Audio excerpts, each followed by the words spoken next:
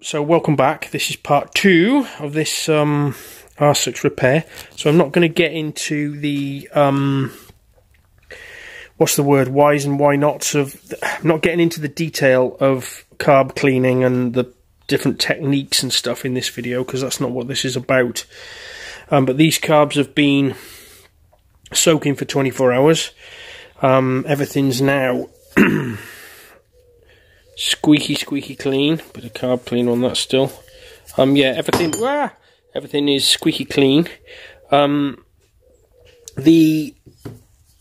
cleaner that I use, the chemical, don't bother asking me what it is, because I'm not going to tell you. I will tell you that originally it wasn't intended for the purpose I'm using it for. It's from a different industry. It's not readily available in the UK, and that's as much as I'm going to tell you. So the chemical starts out looking like that. It starts slightly oily looking. Now these jets in here, I've left this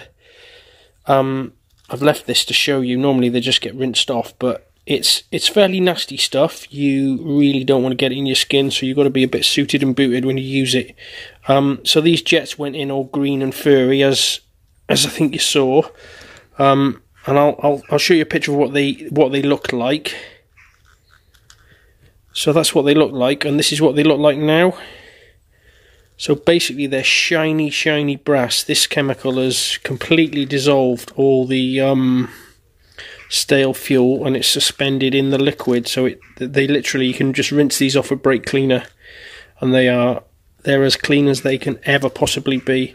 It's amazing stuff. This I've managed to clean carbs that even failed in an ultrasonic cleaner. You couldn't get them squeaky clean. It's incredible stuff. Anyway, that's not what this video is about, so I'm about to put these back together now.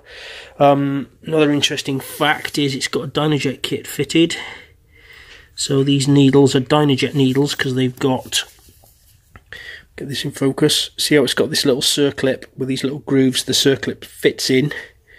So that's an adjustable, that you can adjust the height of this needle. Let's not get into that now, but the standard Yamaha needles are just fixed in one position. I've got some genuine Yamaha float bowl gaskets.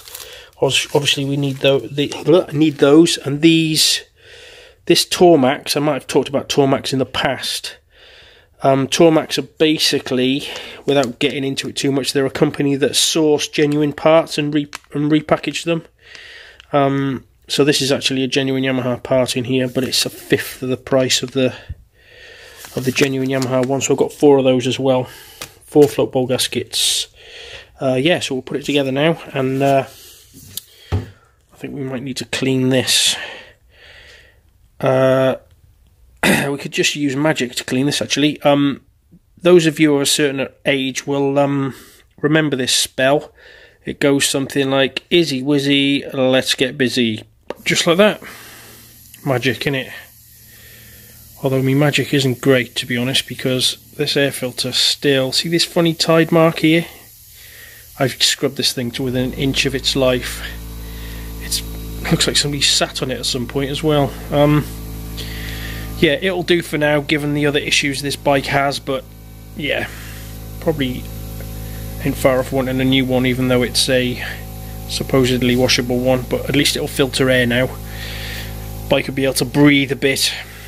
Right, carbs back together, and on the bike also fit a new set of plugs too. I like to, I mentioned this maybe earlier on in this video, when you do carb work, always a good idea to put a set of plugs in as well, just because they're not expensive, and just the way I like to do things, a little bit OCD and maybe over the top, but that is my way. Okay guys, so just looking at the instructions for this Dynajet kit, because we know it's got a Dynajet kit fitted, and looky here, look at the position, or the supposed position, of the clip on the circlip on the needle, and look at the needle. Is that in focus? Yeah, I think it is. So that is the position of Z. That's what it's been running at. Think back to how this thing ran. A big flat spot just as it's basically coming onto the needle, coming off the idle jet onto the needle controlling the fuel. This would have that, you know, that's going to exacerbate any problem. It's going to make it weak just as it's coming onto the needle. Yeah, strange that. So I'm gonna, when I reassemble them, God, I'm shaking. When I reassemble them, I'm gonna put that circlip back to where it should be, which is the second one up from the bottom. Onwards. Right then, filly uppy carbs.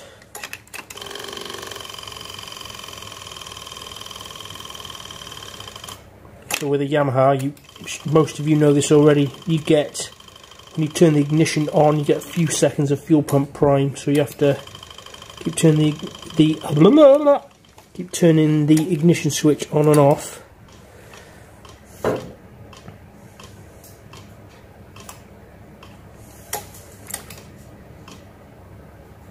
Eventually, hear that fuel pump clicking?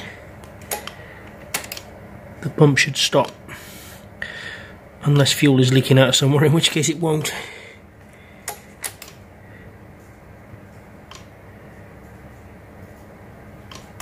Still clicking.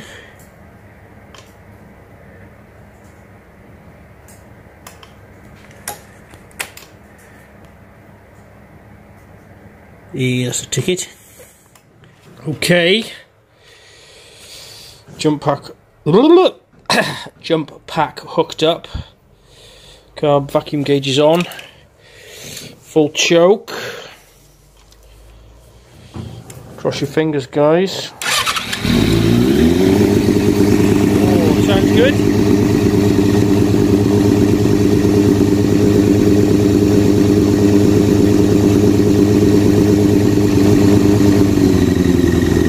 Definitely on 4 cylinders. Righto, YouTube people. Lovely smooth tick over on all 4 cylinders.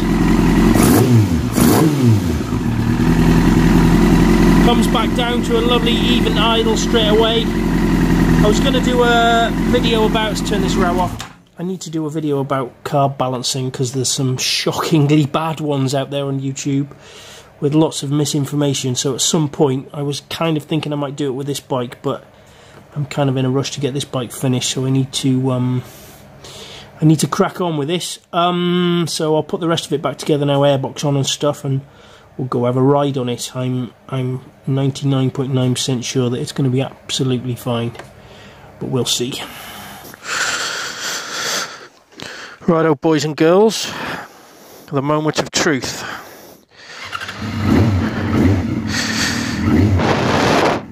God, it's so cold. My gloves have been in the workshop. They're frozen solid. Can hardly move my fingers. Right. Right, so we've got a nice tick over. It's still warming up. I have started it this morning. It's about, blimey, it's about 1 degree above freezing at the moment. I've run it for a couple of minutes and it's started fine this morning from cold. So let's go ride it, see what happens. Can't be any worse than it was.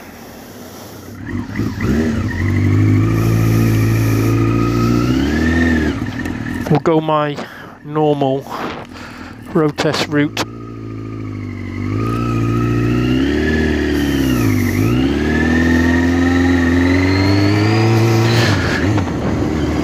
Blimey, it's freezing cold. Oh, straight away it feels a lot fitter. God, this is going to be the shortest road test ever. Even shorter than the wet one. I can feel my face freezing already. God, shaky camera again. I really need to come up with a better way of filming road tests. I'm not even sure that this is going to be usable video. We'll get on some smooth road in a minute. God, blimey. Got to be mindful of any wet patches because it must be below 0. I'm absolutely frozen. I've only gone 200 yards.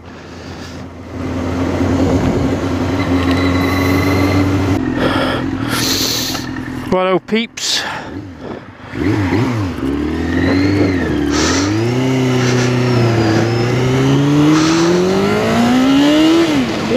wheel spin. Fucking hell. Yeah, it's got slightly more beans than before. Cold tyre, cold road, wheel spinsville.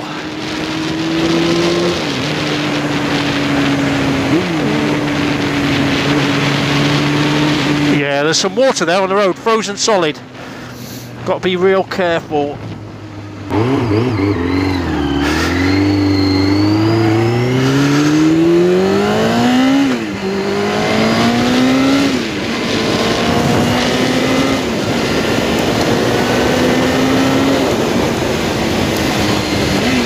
Fucking hell. It's definitely that big horrible woolly flat spot in the middle there. Where are we now? Sort of, let's get it down to 4,000. Don't know whether you can see the tacho, and then open the throttle. There's a slight gargle in the exhaust just as you accelerate.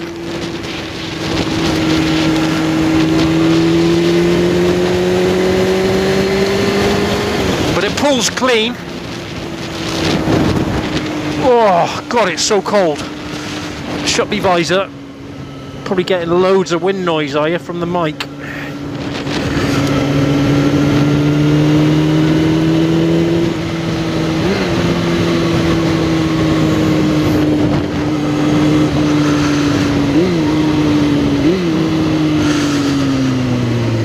Hopefully there's no cars in front of me now. We can just give it a bit of potatoes.